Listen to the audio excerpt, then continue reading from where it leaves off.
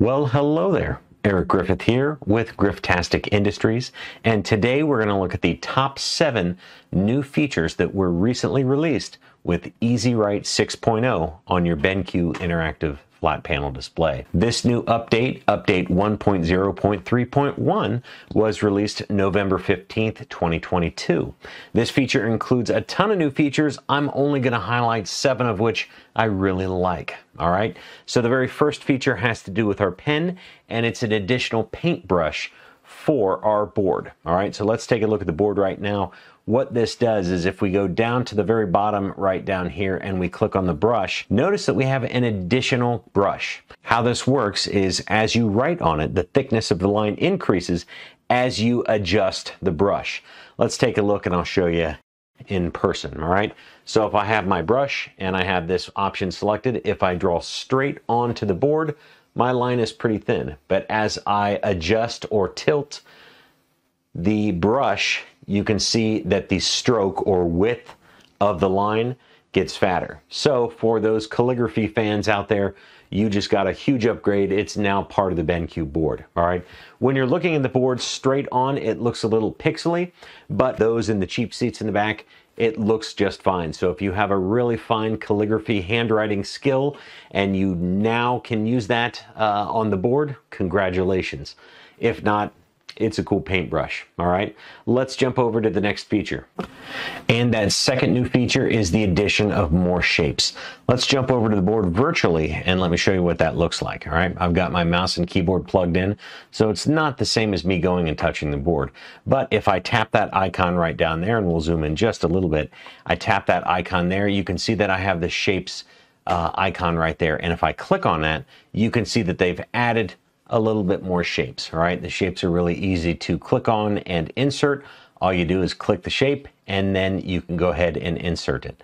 So if I want to adjust the fill color of the shape, I can by clicking this option there and just clicking a new color. If I want to rotate it, I can click in this corner and rotate the arrow. So having the ability to insert a bunch of new shapes is an awesome new feature. And the next feature is one that our ESL folks have been asking for a while now. It's the ability to use Google Translate on the board. So it's very easy. There's a new little icon right there, and when you tap the button, it translates it to the language you've selected. But before you do that, you have to set it up. So I'm going to take you to the board and show you how to set that up. What you want to do is click in the bottom right-hand corner down here.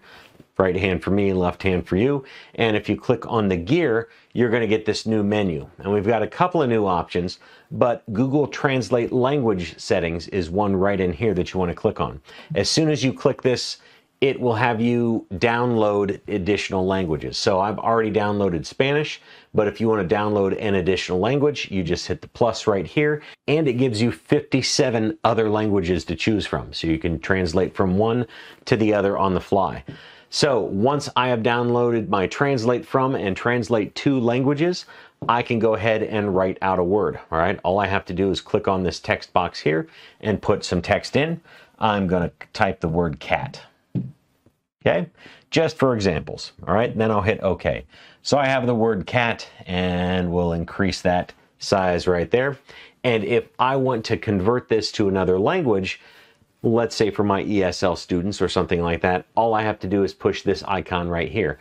But my tip for you on using this solution is to double or duplicate the word first.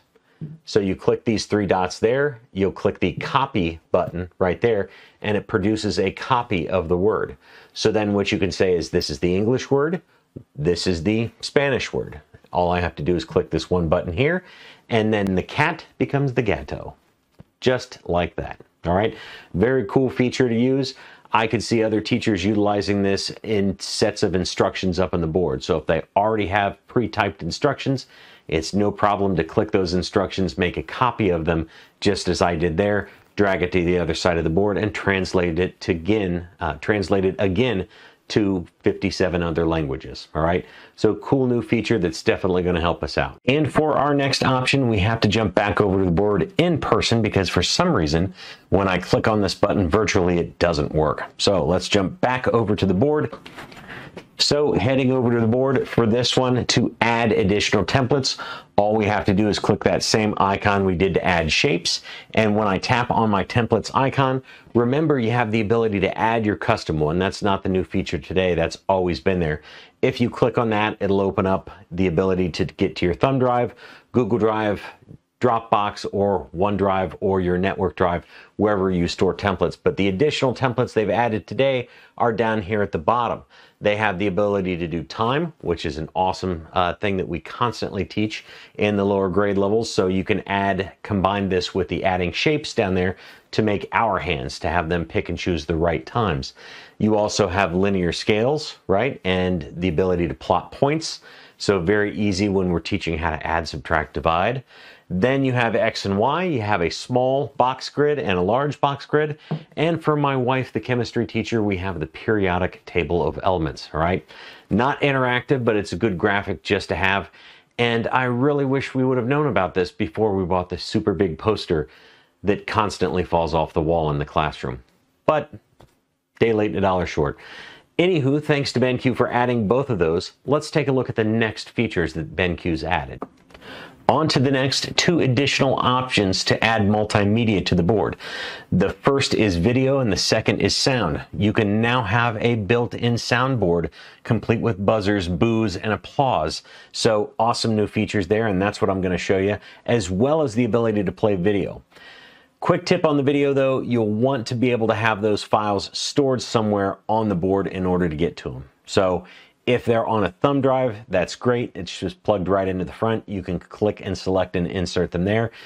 If they are in your Google Drive, OneDrive, Dropbox, or network attached storage, it will download that media to the board and then play it. I'll show you what I'm talking about. Let's go ahead and jump over to the board. So first, to insert the board or insert the media, what we're going to do is click this option down here. You already had the ability to insert all this stuff, the link and the YouTube option, but I'm going to insert media. So we'll tap media and it takes me to my drive. Now I see this menu where I have my Google Drive there because I am logged into the board. If you are not logged into the board, you won't see that option.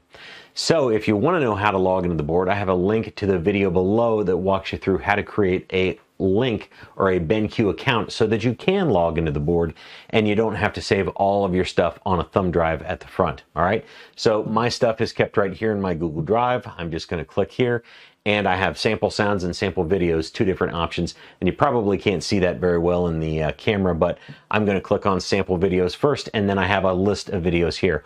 All I have to do is click on this and then it takes this video here and I can move it around. All right, so this is great if I had a station or something like this in my room and my board was on wheels and I wanted the kids to come up and tap the button and then it's going to play a video. All right, so the video has some interesting controls. You can take a picture or a screenshot of the video there. You can also adjust the time. Kind of tough to see the frog, but he is breathing very fast since I adjusted it to 2 times, all right? The video plays maximized every single time, but once you're done, all you have to do is tap the side of the screen and it goes back to the original size. So it's kind of nice. If you have a series of videos that you've created or inserted, you can go ahead and have that link to the board and then just play them as needed right then and there, all right? The second has to do with sound, and this is one that is just going to really help out my ego when I am done teaching. Have you ever noticed that when you're done teaching, no one applauds? No kidding. I've noticed that too. Now BenQ has fixed this for us. All we have to do is click the button right down here and click the sound option right there. And then I will go back to my Google Drive right here, and I've downloaded Applause, which is one of the free sounds that I just searched for. Free sound effect applause. I can download this and I can insert it right there and it pops up as a little window. Currently I can't turn it into a graphic or something like that I push, but all I have to do is push the button and then I'm rewarded with applause. So at the end of your own videos and your own presentations that you put together with BenQ, feel free to add a little bit of applause. The other thing I like to add, or will start adding, inside of my Google Drive, if I click on sounds again and sound examples, is a gong, because if this doesn't get their attention in the morning, I don't know what will. There you go. Start your day with a gong sound effect. Let's see what that'll do. All right. And the very last feature to top this list is the ability to draw shapes and have the BenQ board automatically reshape them for you. So it's called shape recognition. Let's go turn that on the board. All right. So what we want to do is walk over to the board and just pick up the tool, the ability to draw, and I'm going to draw a square, right? Not the best square I've ever drawn, but all I have to do is tap the selection tool, draw a circle around it, or I can tap that. And then what I want to do is press this button right here that's next to the Easy Text Recognition button. Okay. Once I click this, the very first time it's going to ask me to download an update or a pack in order to make this work. All right. So I'm going to hit OK. It's going to download the drawing pack, and then notice it automatically converted my shape to a square. Works with circles, triangles, any shape that's school appropriate and physically possible. It will do its best in order to automatically shape it for you. Again, here's a triangle. All I have to do is click on this shape and then click that button again, and it converts the triangle where I can adjust and make it any way I want. So circles, squares, octagons, whatever you got, this thing will convert. All right. That being said, let's head back over to my list. And if you found this video helpful today, please give me a thumbs up and possibly a subscription. And I hope that you have had a Grifftastic day. Thanks.